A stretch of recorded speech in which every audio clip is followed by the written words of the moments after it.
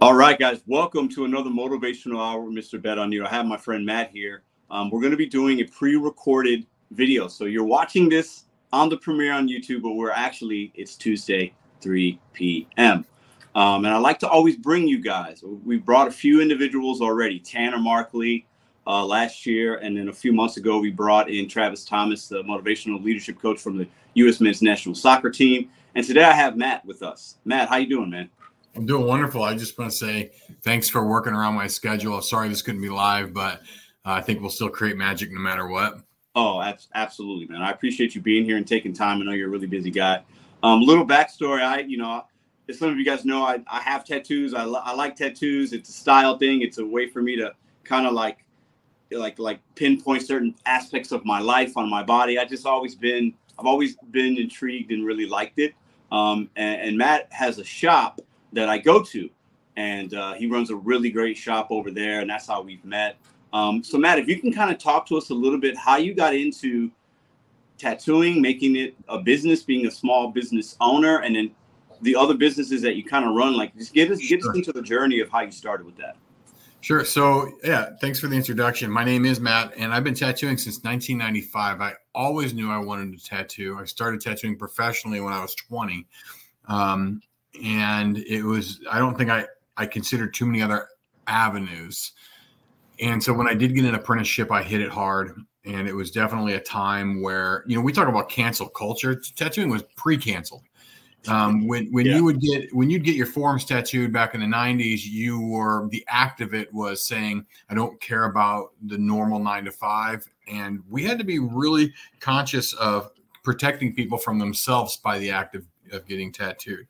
And so the way I grew up was really, you were a shaman, you were a guide, you were an artist, you were a rock and roll, you were a punk rocker, you were all these things to your community. And the focus was always on the connection and the transaction more than the transaction. The experience trumped all. That was fun. And it was the most inefficient business mindset and inefficient business model that created a lot of great results. So it was a weird time where you could be pretty dumb with money and you could still be half talented and you could do really well for yourselves. As tattooing progressed and as my career progressed, I took it around the world. I lived in Japan and Brazil and Europe, and this is all pre-internet. So I studied the craft, and I still consider myself a student of the craft. But I took that to the road so I could learn more about tattooing and how other people are approaching it. And this was a time where you couldn't just call someone up and ask, like, hey, I don't know you, but how do you do that? So you have to spend some time with them and build some trust. And so that is how I developed my craft into tattooing.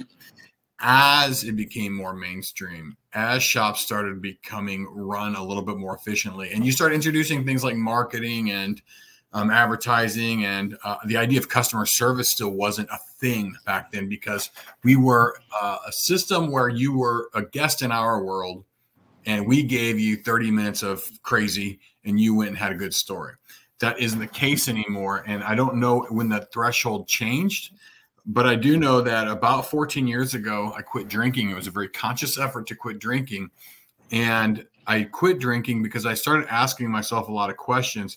And as far as it went to business, I was 10 years into tattooing 18 years ago. So I'd started asking myself these questions about 18 years ago. So I'm 10 years into tattooing. First time I can remember asking myself questions about what I'm doing is, why would somebody drive 2 hours to get tattooed by me? Why would someone drive by 30 shops to get tattooed by me? Why would someone get on an airplane, get a hotel room, rent a car, and get tattooed by me? So I had to start considering myself a product. I was no longer just someone who was having a good time and providing a service. So when I changed that mindset that I was an actual product and treated myself as an entity and put my time and effort into building that up, that's, I think, when I crossed over from the fun of tattooing, which it's still fun, but you just can't survive with a minimalist mindset where you run an inefficient business in tattooing. I think in the beginning, the discrepancy in entry-level tattoo artists and competent tattoo artists, you might have been about a $10,000, $20,000 difference at the end of the year. Yeah. But I think looking at now closer to $60,000 to $80,000 difference. In huge difference. Wow. And that just goes to show that you cannot run an inefficient business anymore. So I brought you up to speed as far as my mentality towards tattooing. And then what ended up happening was I got into some business coaching as a client. Hold on, man. Sorry. Go upstairs. That's all right. Go upstairs. Okay, you could play that. Go play in the room. Go play in the room. Go ahead. All right, go ahead, Matt. Okay, so I started getting business coaches. I was working in St. Louis and New York at the same time. I was flying to New York, tattooing there for a couple of days and flying back home, tattooing in St. Louis. And I opened up a shop by now, and I felt like a big phony. I just felt like this ginormous phony. I had the things that I thought I was supposed to have. I had clientele. I had bought a building. I had a business. But I didn't know what I was doing. I was mimicking, and I was throwing spaghetti against the wall. So I hired a business coach to kind of give me that second set of eyeballs on my actions. Yeah. That really inspired me.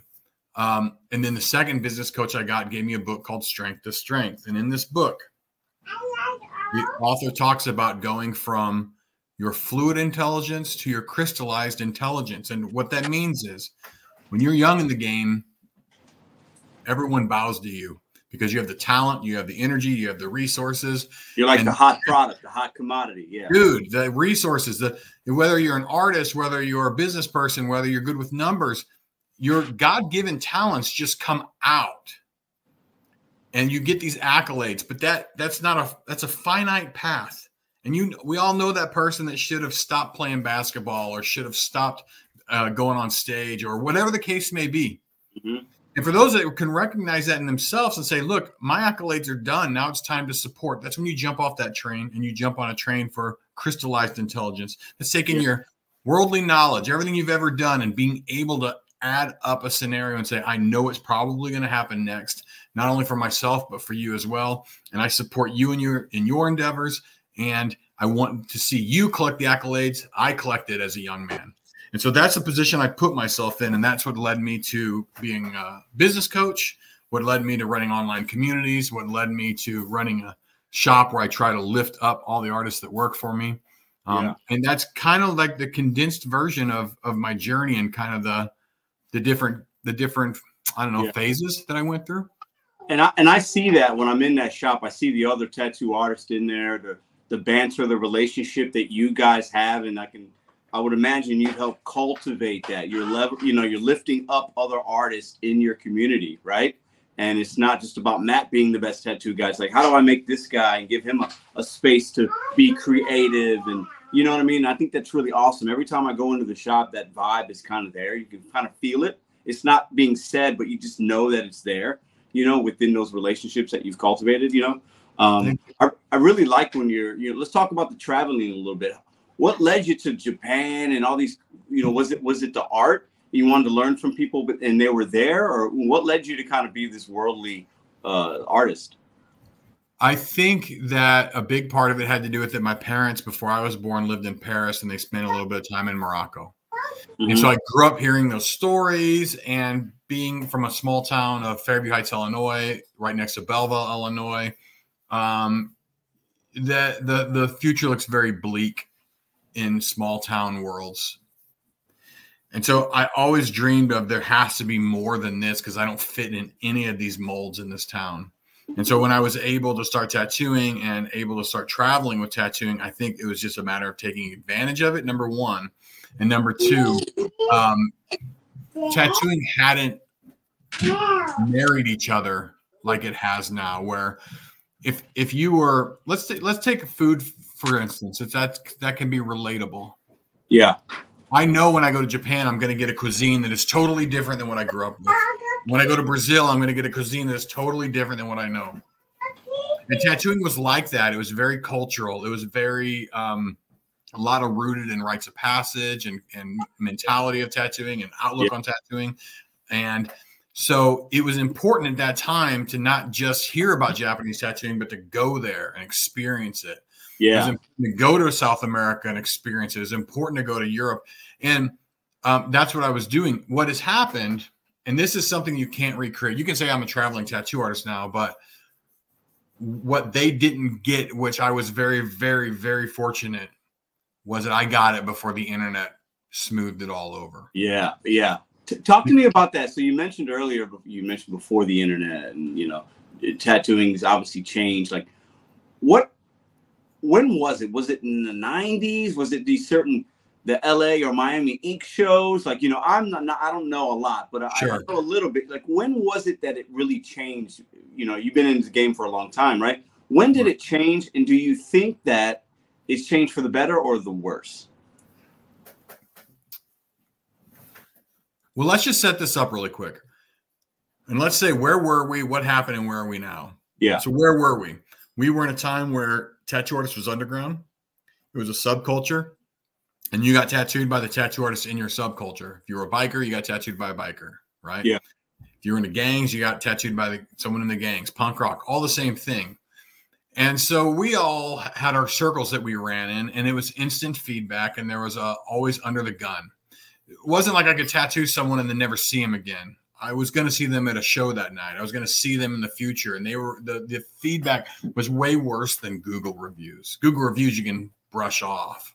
Yeah, yeah. But it's hard to brush feedback directly when it's right in your face, right? In your face and to your immediate market, which is the 180 people in your area, whatever that is, right? Yeah. 180 might be a low number, but we start thinking about the people that matter to you, the market you're trying to break into. Yeah. So this is where we're at with tattooing. And then Lil' Kim gets tattooed, and some of the basketball players get tattooed, and MTV starts showing tattoos, ESPN starts showing tattoos. Yeah. And now people are thinking, well, that's not so crazy. And they start creating an interest in tattooing. And now we've gotten to the point where we have no regulation. There's no government oversight. But now you got more people getting tattooed. So we start creating government oversight. We start creating licensing. When I started tattooing, we didn't have licenses. I was actually able to help write some, or at least influence some of the literature that's been written towards tattooing. I wouldn't say I wrote it, but I was there. And so as we get exposure and we lessen the price to get a tattoo, not financially, not monetarily, but socially, the social currency was lower to the point where it was easier for people to come get tattooed. As that happened, there was less consideration in the permanency of it.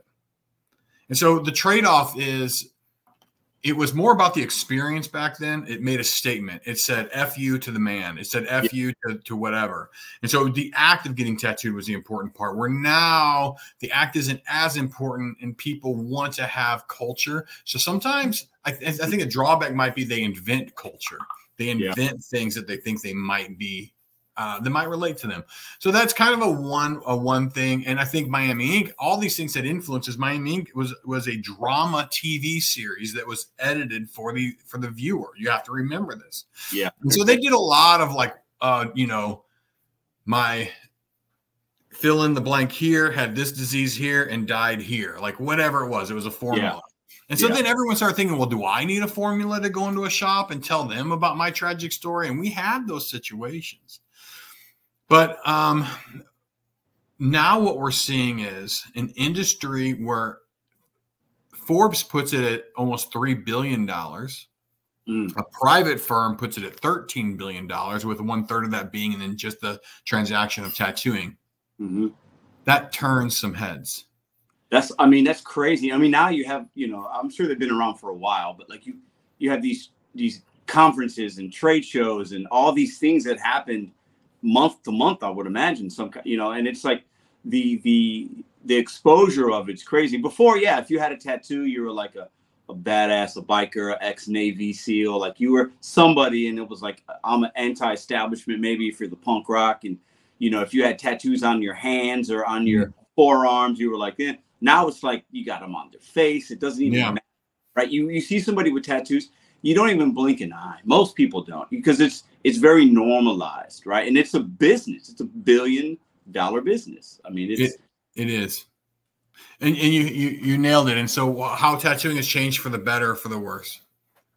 Look, man, if those guys on Miami Ink are now pulling in $1 million a year, that means we have a chance of having a true sustainable career path if you take it seriously. Yeah. And that's how I started looking at it, as like, well, you know, I think at the lowest after 9/11, I think I made $24,000 after 9/11, but I wasn't positioned to make money because I was traveling. From that, I had to rise. I think the first 3 years I tattooed, I definitely made over $100K a year. The first 3 years I tattooed as a young man, that was a lot of money. And I can say that I only kept maybe 10% of that in any type of investment, which is crazy. Because if I had to put all that away, I'd be retired now. Oh, looking back. Looking, it's easier to look back now. Let's, I think it's a good segue. Let's get into, you mentioned, you know, you've got 5 businesses, right? Like, you got the tattoo shop, obviously, brick and mortar tattoo shop, right? In St. Louis, I can say, you know, it's in St. Louis.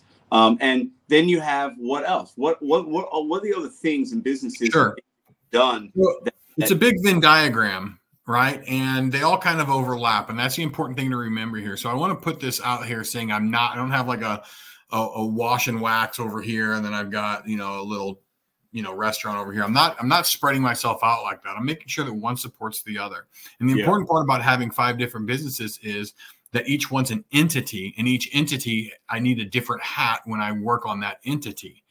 And I think as a young entrepreneur, anyone who's starting out can't figure out the A to the B, like they're a commodity mindset. I do this, so I sell that.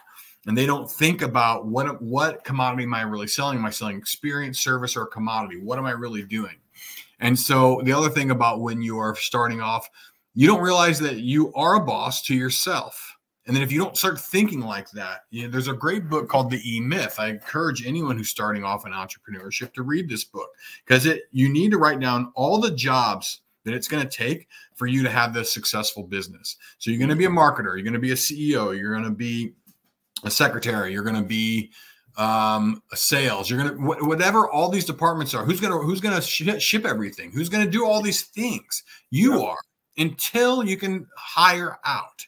Yeah, because in the beginning you have to know you're going to do it all. Because so I think sometimes what I see is people, they start a business or they start a brand or they start something and they say, oh, I got to hire this person, I got to have this, I got to have that, and then they fail because they got no money at the end, or they don't know what those 5 key attributes are within your business, and you don't know how to inner work them and how to hustle through it. So you got to do this stuff on your own, don't you think? And most definitely. I mean, the good quote is you hire when it becomes painful.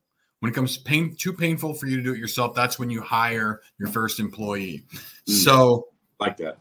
I tattoo. That's Matt Hodel Tattoo LLC. The money generated from that goes into a bank account that is for that LLC, and then I can take a draw off that. That also pays rent to my next business, which is Ragtime Tattoo LLC. And all artists pay rent to that. So then I bought the building. That building is called Wishbone LLC. And so we have residential in the building and we have commercial in the building. And all of those renters pay to Wishbone. So you can see what I'm doing is I'm recapturing my money. I'm just not getting it right away. Even with Ragtime, I'm not taking a draw on Ragtime. Any money that it's generated has gone back into the building or gone into an investment of some type or some type of overhead. I'm not using that money to live on. I'm using Matt Hodel Tattoo LLC to live on. All the rest of it goes to making sure everything else is supported. So at the end of the day, when 20 years goes by, I will have bought a building for no more than what the down payment of it was. And I'm fortunate enough that I lucked out in the building where it is up and coming area. So I totally just lucked out. Totally lucked out. Very up and coming. It's you know, we win some, we lose some, right? Yeah. It all comes out in the wash as long as you're charging forward. So then when we started this conversation today and I said that I was trying to help other people with their accolades, that's when I decided that I wanted to become a business coach. And I think the biggest thing was I had been helping people this whole entire time, giving them advice. I used to joke and say it was unwanted advice for deaf ears. Like if you'd only listen to me, you'd be smarter. But the problem is I didn't listen. I can relate to that a little bit. I do some of that myself. Yeah. Yeah, and that's what we do when we know something and we think we can help someone. What we do is we hear the first problem and we jump right in and offer them a solution when that's probably not the problem. So by going through some of the coursework that I went through and the ongoing education I went through to be a coach, I basically have learned how to pull the problem out by asking a series of intuitive questions and intuitive listening, really looking at the person, how they operate, and then basically putting a second eyes on what they do. Coaching is called shared thinking. And so by having another set of eyes on what you do, that's what I do, I help them to unlock what they can't see. So that's one thing. And I realized that, well, I can only help, X amount of people at a time. One time I was coaching 5 people at once. That is a lot of people, because you have to leave yourself at the door and see everything through their lens. So that takes a lot of mental shifting to do that. It does, That's when I decided I would do the online community. And we have about 50 people in there, 20% engagement, which is pretty. We actually have more than 20% engagement. We have almost a 40% engagement, which from what I understand in online communities, that's pretty good. That's 40% is pretty high. Yeah. So if you've got 30 people or so that are active out of that 50, that's pretty good, man. Yeah. And I understand some people are more of the voyeuristic type. And that's cool. But so this is how it is all around tattooing. It is all around maximizing my time. It's all about how each thing can be as helpful as possible. I want to give what this means in a way people can understand it, because I think this is where people mess up a lot, Carlos. Mm-hmm. They never look at the followers they have. They look at the followers they don't have. And so they're constantly on the chase to get more followers. If you think about this really quick, if you have 1,000 followers, if you have 3,000 followers, if you could reach out and touch 40% of them, right? So 3,000, that's 1,200 people. If you could reach out and connect with 1,200 people, that's a lot of people you can connect with. That's a lot of people. That's a lot of people. Yeah. Yeah. So I would say that everything I'm doing is about who can I help that's in front of me and become that lighthouse to attract other people, instead of, I think entrepreneurs screw this part up so much. They do today's math. They can't see into the future, and they jump over. You hear this all the time. They're always jumping over dollars to pick up pennies. When a lot of times what is right in front of you is what you should be doing. I have a spiritual mentor I really like listening to. He's a good person. And he told me a long time ago, he told me 2 things. One, adults go to bed when they're tired, which is so true. Stop watching YouTube videos. Unless it's this one, stay late and watch this one. But the second thing is have one conversation at a time. I think multitasking is overrated. I think that if you understand what the next conversation is supposed to be, what that really boils down to is, if you're an entrepreneur, the first thing you need to learn how to do is understand the difference between important and urgent, because not everything has to be done right away. You will not get to your goals if you're concentrating on urgent. I think a lot of us, I can relate to that on some level, because I think sometimes if I'm thinking about myself and things that I want to accomplish, goals that I have set, right? We tend to sometimes, we get anxious about things we can't control, or we think it's important or urgent and really maybe it isn't. Trying to figure out that balance, of trying to figure out like what should I attack and how many balls should I really juggle, right? And how many conversations should I have? I think a lot of us, and I've been guilty of this more so in the past, I try to focus on like, I want to accomplish these 10 things today. I need to talk to these 10 people. I need to set up these 10 contacts. I need to make these 10 calls. When sometimes if you do the 10, but they're not really impactful or you're not engaged, it might be better to do 1 or 2, right? It might be better to do 1 or 2 in a very, like, in a more useful, impactful way than focusing on the 10 things. And maybe one of those goes well. Maybe all 10 go mediocre and then you get nothing out of them. But if you focus on the 1 or 2 really good conversations, really good learning sessions, a great, this conversation, you're going to learn something, right? That could be more impactful. I think it's kind of what I'm hearing a little bit. And I've struggled myself sometimes with trying to figure out what is important and what is urgent. I sometimes understand that yesterday's problem or yesterday's thing that was urgent might not be urgent today or might not be important today, looking back, you know? You know how you can tell if someone's going to be a good business person? It's how they carry themselves in life in general. I love hiking, and you just reminded me of somebody that I know that is terrible at business, and they're terrible at hiking because they take the whole entire thing and they figure out how many miles the hike is. They figure out what time it is. They figure out what time they've got to be back to the car in order to beat rush hour traffic. And they're always thinking ahead of what they need to accomplish so they can position themselves in this unknown time. Yeah. They have no idea what they're going to find on that hike. And you know what? They don't remember anything about the hike because it was just a task to get to the next task. People who are good at entrepreneurs, they don't give a shit about the end of the hike. They just enjoy the hike. Enjoy the ride, enjoy the journey. Yeah. Yeah. I've definitely learned that. I used to be more, okay, I got to get to this. How do I get to there? How do I get to there? And situationally for small things, I think that could be good, right? But when you're thinking bigger picture and you're thinking about growing a business, a brand, being impactful for 20 people, 20,000 people, whatever that number is for you, when you enjoy the journey and you enjoy doing it, you enjoy the interactions, you enjoy the failure that comes with it. You can't be afraid to fail, right? It's part of it, right? I haven't met one person that's successful that hasn't failed, whether it's with sports, a tattoo shop, a YouTube channel, a restaurant. Like, you're going to fail. Like, you have to be able to kind of just enjoy the ride a little bit. And I think too many people want to get to the finish line without wanting to actually race. They don't want to put the time and the effort to race and to practice and, you know, the thought that goes into it and enjoying the race. They don't enjoy the race. They just want to get to the gold medal.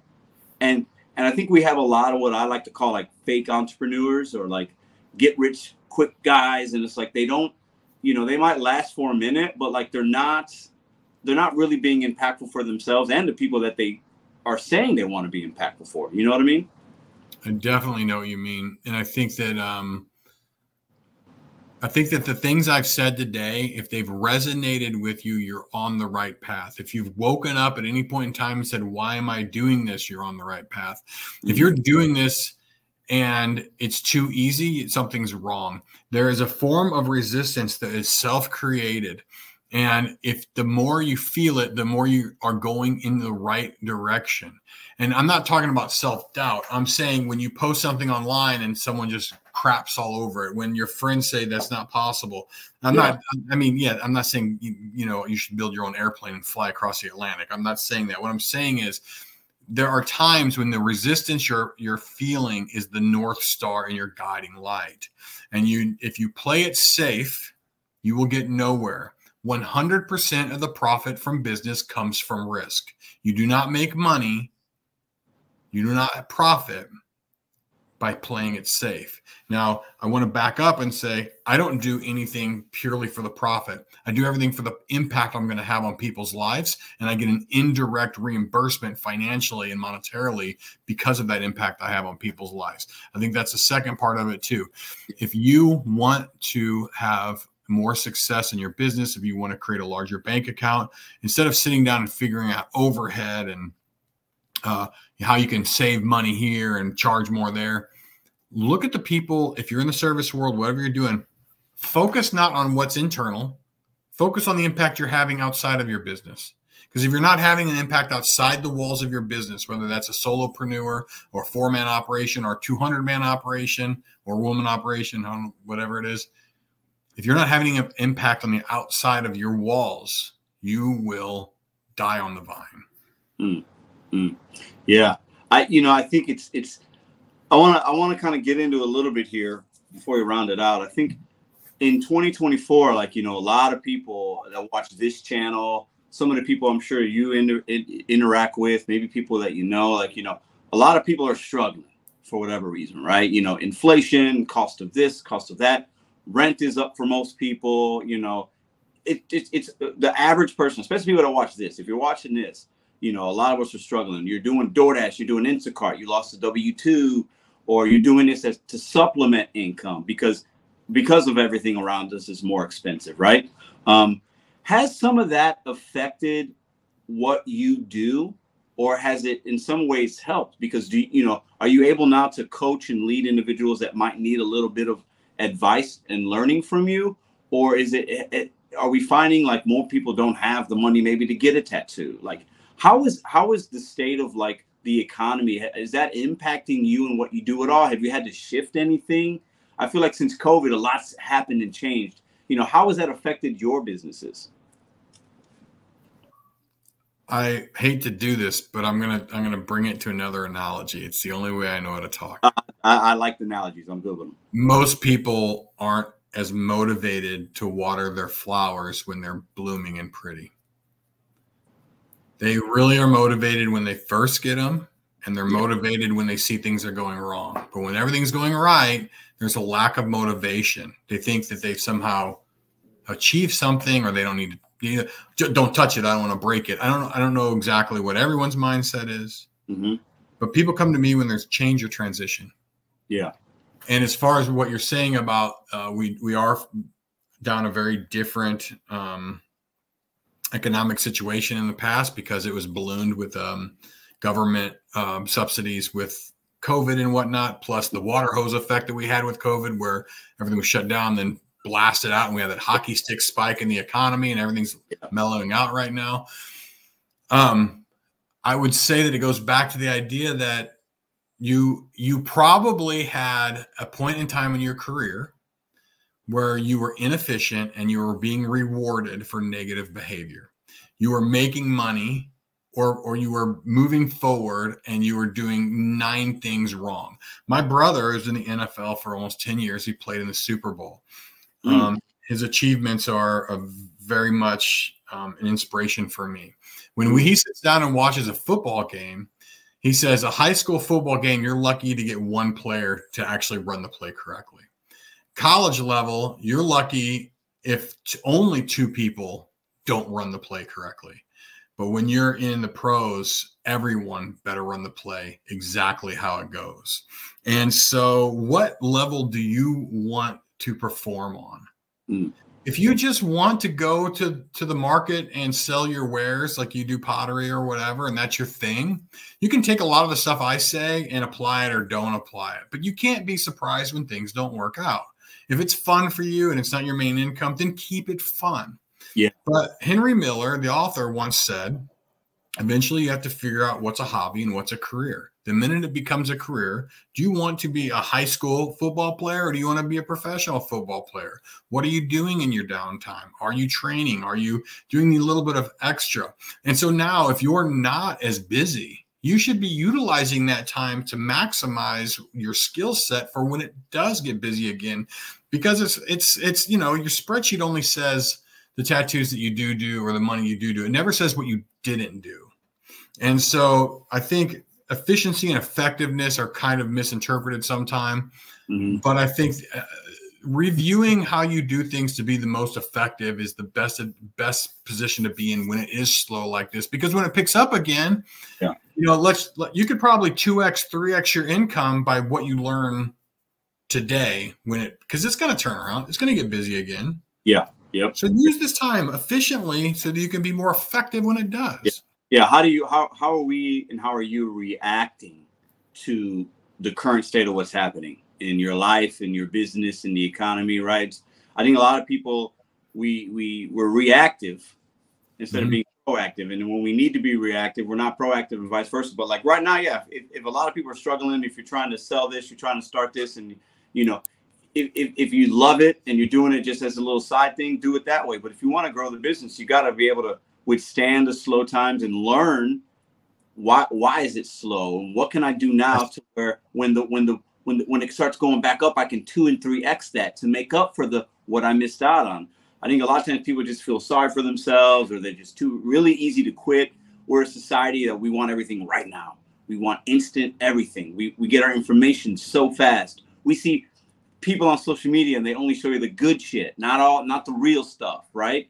And people get sucked into that, I think, sometimes, and they're not willing to figure out, like, okay, it's not great now, but what do I got to do to make it better? And I know through the economy, it's always up and down, right? Right. And when it's going to be up, okay, I got to position myself in a spot to capture those dollars, that marketplace, that experience, that consumer, the most effective. Instead, people just, woe is me, it's going to end, it's the world, it's like everything's bad, I can't do it. And when you have that attitude, in my perspective, it's like you're already defeated. You know, like Right.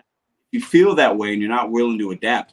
You're really not an entrepreneur. You're just somebody that wants to take advantage of something, or you think you're a business owner, but you're really not. You know, but we're in wild times, obviously. You know, but I always enjoy talking to people that have a very positive outlook, but a realistic outlook. And Matt has it. Every time I go into your shop, like, you know, these conversations we would have, or I'd hear you talking to other people that you're tattooing, and, you know, my guy's doing his thing, and it's always a real realistic perspective, but it comes from a lot of experience, right? And I always appreciated that, and I always thought it was really neat and interesting, and I always knew, like, you know, I told you this before, and I tell my audience, I like to try to surround myself with people that are smarter than me and that know more than me, because I've learned now as I've grown up. I know I kind of like didn't know what I didn't know when I was younger, because I was a punk, and, you know, I was just like, I know everything. I was a little cocky maybe. And as I become a little older and have a little more experience, it's like, you know what, like, why surround myself with people that are on my level or below me? Just why? Because it makes me feel good? No, you know. So I always like to try to bring people on the page or have great interactions with individuals that I feel like are a level above and know a little more, and I can pick their brain and they can help my audience. And I think we've done a little bit of that today in this short little segment, and I super appreciate that. Where are some of the places people can find you? I know you said you got a website and you got some things. Where can people find you on the socials or any other place? So I've tried to set myself up so if you just Google Matt Hodel, you should see a bunch of resources there. The Jackpot community is jackpotcoaching.com. You can check out that website. The tattooing is Ragtime Tattoo. You can go there and you'll be able to get a hold of me. Those are the easiest ways. Plus, if you Google me, I've got about 6 or 7 websites out there that you're gonna find me. I do want to say thank you for having me on. I understand what you were trying to say with that last question, and I would say this: what are people doing while it's slow like this? I've already been through it. 2008, 2001. Yeah, I've already gone broke. Yeah. Pain is a motivator. This is going to wash out the people who don't have grit. This is going to wash out the opportunists. This is going to wash out the predators, right? And so the people who have a vision, who don't have a self-defeating mindset, who have grit, this is your opportunity to position yourself for when it is better. For everyone else, you are a statistic of the 4 out of 5 businesses that will fail before the first 5 years. So the ones that make it, you earned it. You 100% earned that 5-year mark. So that's what I would say. I think that's a great way to end it. I think that's, you know, I like that, because it can motivate individuals, or maybe not. Maybe it defeats some, and maybe this, you know, business and entrepreneurship might not be for everybody. And that could be okay. We need W-2 people. We need people that, you know, there's a lot of different things and opportunities where you can make money and be successful and be impactful. Matt, I appreciate your time today very much, and hope to see you.